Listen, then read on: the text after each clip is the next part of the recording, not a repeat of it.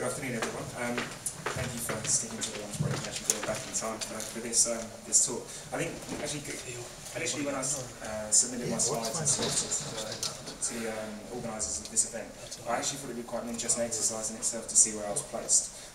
Data science, ultimately, and the aggregation of data and using of data is ultimately what informs the innovation changes which I'm a partner of. But my background is actually in marketing services and professional services connected to marketing. So I spent a decade or so working in innovation businesses. About 3 years ago, set up Black Swan Innovation. I'm one of the founding partners, and recently just won the accolade of the fastest growing startup in 2015 in the Sunday Times. So we've gone from 2 people to 260 in the space of two and a half years. So we're doing something right, whether that's by chance or on purpose. But I think with the innovation conferences like this, I think it's always interesting when you come, because a forum like this naturally lends itself to people talking about the success of innovation, the impact innovation can have on the industry, how to disrupt a market, how to create breakthrough, what are those consumer insights which you can leverage to produce products, services, etc. I'm going to slightly reverse it and talk about the failure of innovation. I mean, one of the things which, one of the triggers which led myself and my business partners to set up Black Swan Innovation was the failure rate within innovation is so high, especially when you look at the FMCG and consumer electronics arena. You're talking between a sort of 90 and 95% failure rate within products which are launched. Within 18 months of the life cycle of launch, they're out of the supermarkets or off shelf. And it just didn't feel good enough. You know, I've been involved in some successful innovation launches myself, also some failures. I stand here with the luxury of the benefit of hindsight, being able to say, this failed because of X or Y, but actually I think it's important to really understand why innovation is failing. And we've got a theory which I'll talk you through today as to why that is. I think one of the sort of high case studies which we'll talk about is actually Pepsi Raw and Coke Life. Those of you who are familiar with Pepsi Raw as a product, how many of you have heard of the product? No, I think it is perfectly, that's what I hope the answer would be. Pepsi Raw launched in 2010, and it was a product which was designed to leverage the whole sort of natural cola space. Effectively it was Coke Life, but 5 years ago. It launched within a year, and multi-million pounds worth of spend across Europe. It was failed and taken off shelf. Coke Life launched 5 years later, exactly the same space, a proposition which is almost identical, a slight twist on the name.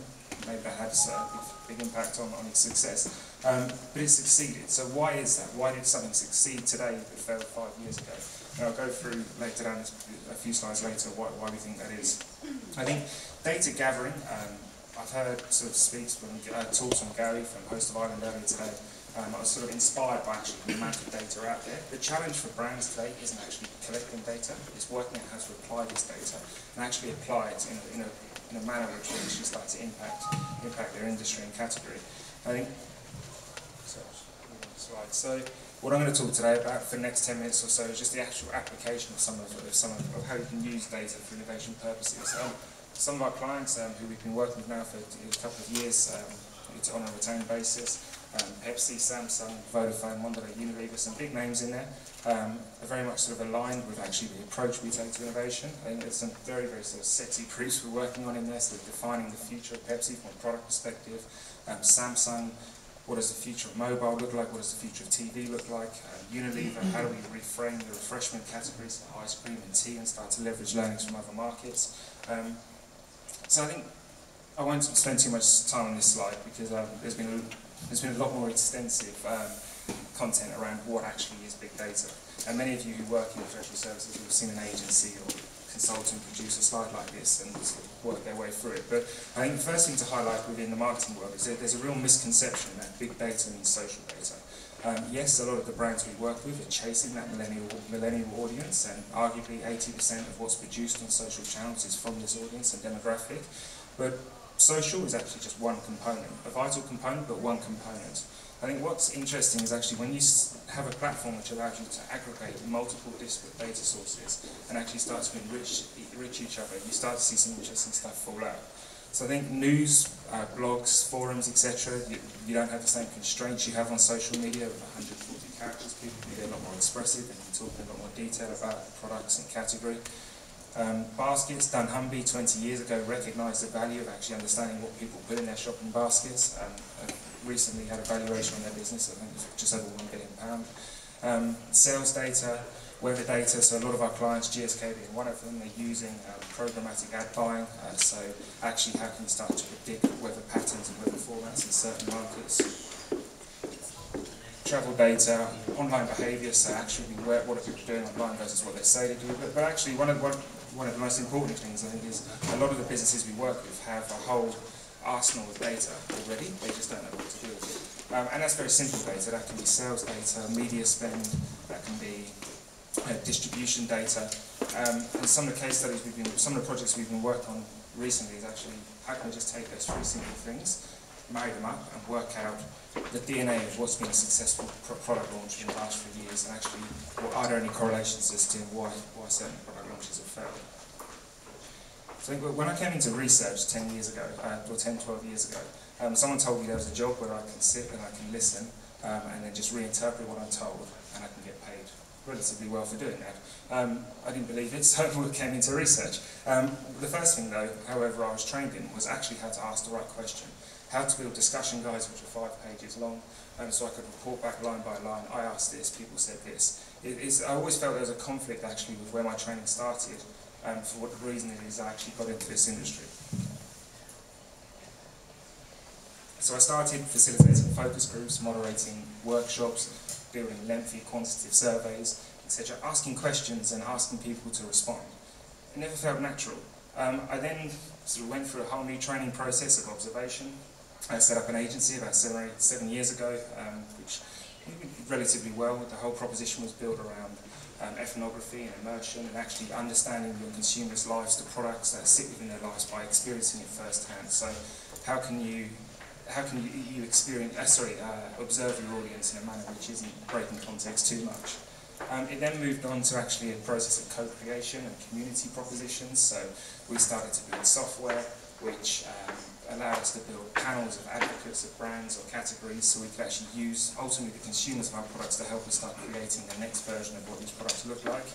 But actually, what's quite interesting is sort of the last 10, 12 years I've been in this industry, it's gone full cycle, and actually it's just about listening now. So much content is being produced on a minute-by-minute basis across so many different channels that our job as researchers really should be to stop asking the question and to listen. I think the reason why there's the beauty of listening is you don't have to ask a question. I've always had this theory in research that if I have to ask a question, I could probably, with 90% accuracy, measure what I think the response is going to be. How do you find out the unknown unknowns? So going into a research process, just by asking the question, you're already starting to frame what you're going to find. There's no opportunity within that process to start unearthing things you never would have dreamt of. I think I think it's important to understand about the point about not breaking context.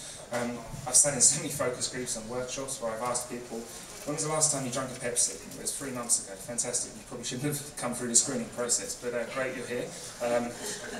When was the last time you drank a Pepsi? It was 3 months ago. Fantastic. Can you tell me where you drank it, what the climate was like, who you were with, what they were doing, what you did after that, what you did before that? And they sit there and they look at me either blankly or they lie, and they just make it up.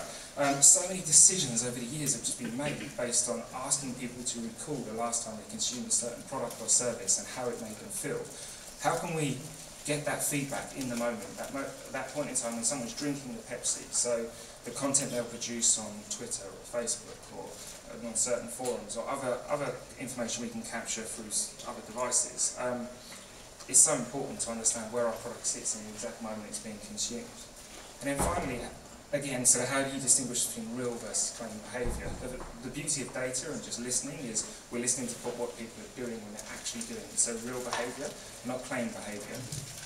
Many researchers, if you're in this room, if I'm in the right room giving this talk, would have sat again in focus groups or workshops or facilitated communities or co-creation sessions where people have spoke about how they would never give their children X, Y, and Z because of the sugar content, because of the calories. The reality of it is, we know that's not true because yes, sales are declining, but they're still multi-billion-pound businesses.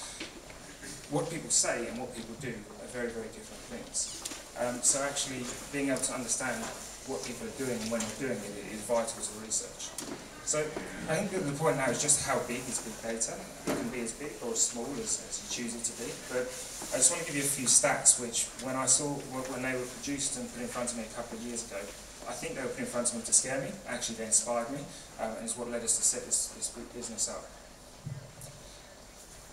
So every minute of the day, there's 4 million search queries on Google, 2.46 million pieces of content produced and shared on Facebook, over 275,000 pieces of unique content produced and distributed across Twitter, 216,000 images across Instagram, over 204 million emails sent, almost 3,500 images pinned on Pinterest.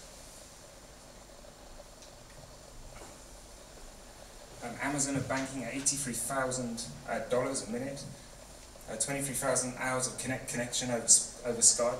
It's really here just to sort of give you the idea of the enormity of what we're looking at. And actually, this doesn't even touch the surface. You know, some of the guys I heard speak earlier in this room talk about data far beyond even what I'm aware of.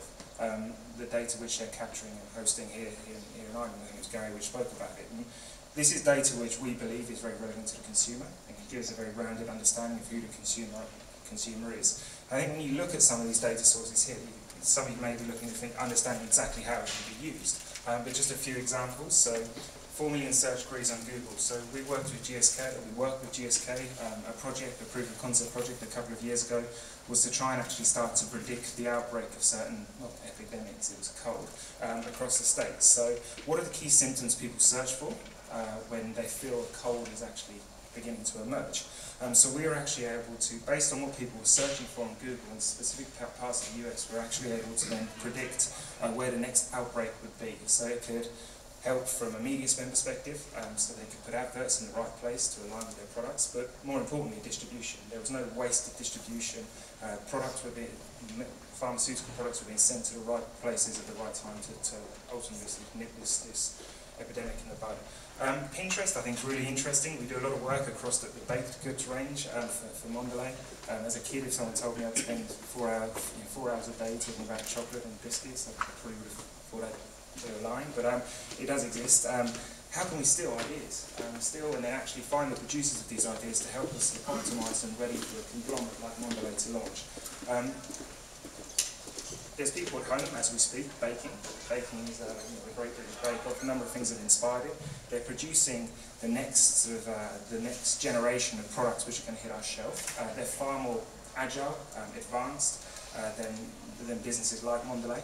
So what are they producing? Uploading to Pinterest, which is then creating a behaviour off the back of it. So I've uploaded a cookie of some sort, and we've then tracked that cookie, and what we've seen is there's been a number of likes, retweets, shares, etc., which actually start to quantify the opportunity for us. So within a week, for Mondelez, we were able to come up with 300 quantified ideas, which we were able to give a pretty accurate account of the impact we think it would have on the market.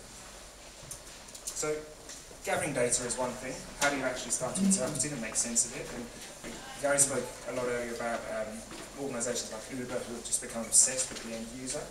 That's my job, not to the same magnitude, but how can I actually take these millions and millions of different inputs and actually give our clients something which they can use. So some of our tools, and how we look at data sets. So a recent example would be a tea project I'm currently working on. We purchased a data set of just over 200 million conversations across multiple channels. Where do you even start? I think as researchers, you can be quite overwhelmed just by having 12 manuscripts come back from a focus group, let alone a spreadsheet or a number of spreadsheets which contain that much content. So we decided let's break it down into two key areas. So we've created this inside-out and outside-in analysis. So the inside-out analysis, I'll give you the example of what that looks like on the next slide, but it's how, as a brand, do we talk about our product? And how does that marry up versus how the consumers are talking about our products? So that can be anything from the attributes of our brand, from the claim areas we produce for advertising, the trends which we're actually creating and innovating around, how are they actually performing across what people are talking about. And then the outside-in analysis is the complete reverse of that, is what are those naturally sort of surfacing themes of conversations or clusters of conversations which emerge from the conversation. We then go through a process of finding influencers who are driving those conversations, and this isn't the aggressive friend collectors, this is the people who are producing content which is relevant to the market or product, to the category or product we're working on, and inviting them into the community or private community so that they can help us actually start to create. So when I mentioned earlier we steal ideas, that's actually not quite true. We find the people producing them and then they help us actually build that and get credibility for actually when it gets launched with our brands.